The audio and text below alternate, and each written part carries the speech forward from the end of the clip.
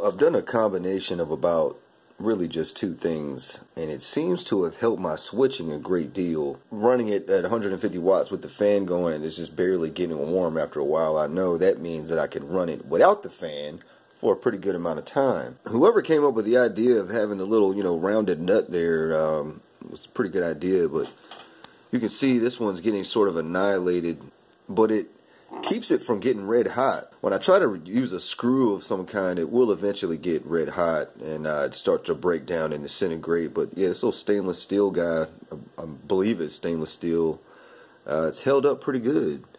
And I don't actually have a little glass chunk on there now, but from time to time, I don't know if it's burning little pieces of what it melted off from before, if it's just burning the actual metal down. I'm going to run this for a little while to see if I can bring it up to close to where it was before without the glass, and just see about how long I can run it without the fan going with a heatsink of this size with it switching the way it is now. So I'm going to cut it on. Alright, so what I'm going to do, as per usual, so that's a little under 3 amps. I'm going to cut it down a little bit more and then crank the voltage up here. I'm putting it at about 40.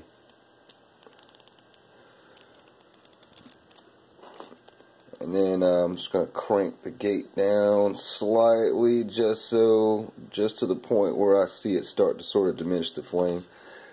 And I went too far, so let me do that again.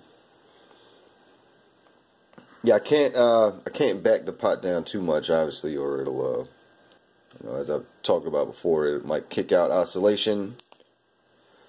So I'm just going to cut it back down very slightly. Let's leave it like that.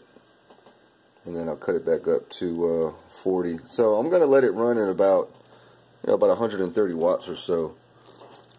With the flame that is, if I count the very little wick of it coming out the top, that's about 2 inches right there. Just barely. So with some glass burning on there, I'm sure it'll do a lot better. But let me see, let me cut that down a little bit more. Yeah, so something like that, it's more reasonable. 132, and I could probably keep cutting it down. Yeah, so there you go. That's about reasonable. About 120, 130 watts or so. That flame.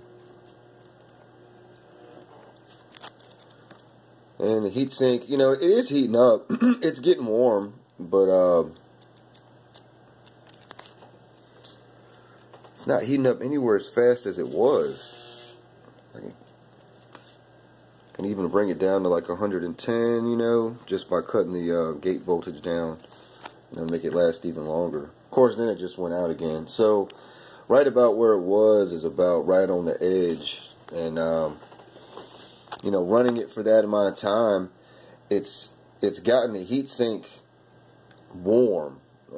So the way I was running this before, if I was to run it for that at that wattage for that amount of time with no fan on it, it would get incredibly hot. It would get to the point where I wouldn't be able to touch it within probably like, I don't know, like 30 seconds or something like that. So I don't need this large of a fan. And whereas before I was getting sort of worried about it, now it doesn't seem like a problem at all running it like 150 watts to where it's not riding on the edge. It's actually doing totally fine, seems like. So that's pretty cool.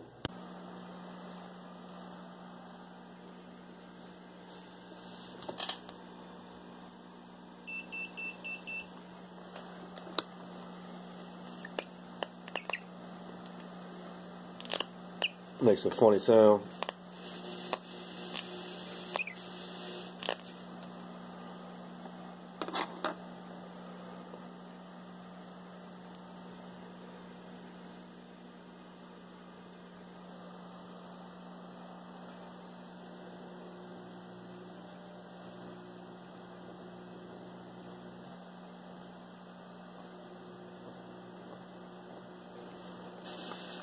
Safety feature.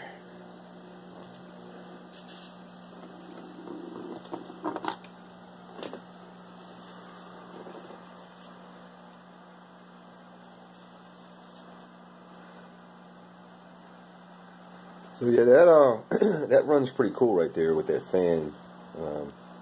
Heatsink is not even warm yet. About 120, 130 watts. It's not bad.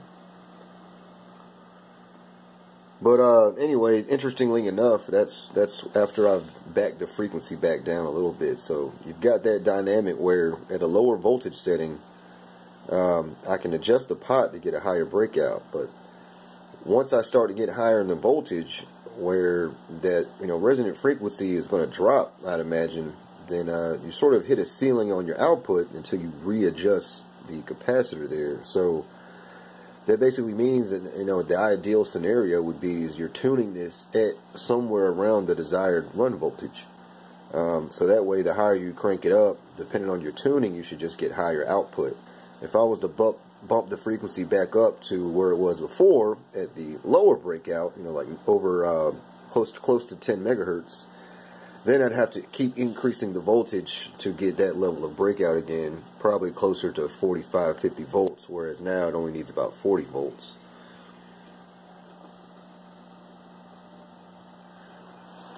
Yeah, that's pretty cool. Yeah, about the same temperature. So I like that. Actually, I feel like with that particular setting, I don't need this large of a fan. It can be a little bit smaller, actually. And also, that means I can also, pretty sure, crank the voltage a lot higher. I can only get so high with this supply. I don't think I can bring it a whole lot higher where it's going to make too big of a difference. So I'll bring it all the way to 50. So that's 50. Pulling over 150 watts at times, but then it starts to kick back a little bit of noise through my line that I can hear in my speakers, which I have powered off right now, so I don't want to run that for too long like that. Actually has caused my computer to lock up one time because they're both sharing an outlet. I'm gonna put it at 45 now, so that's closer to about the 150 peak mark, and that's respectable output, I think. That's pretty good. And if that heatsink can manage to, maintain right now, it's like, lukewarm, I would say. If it can maintain that level of cooling, with a little bit of air blowing on it, that's not bad.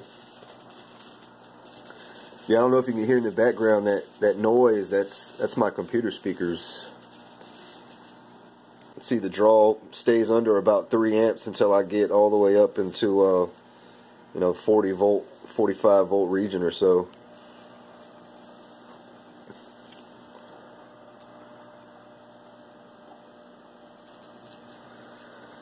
Yeah, pretty cool.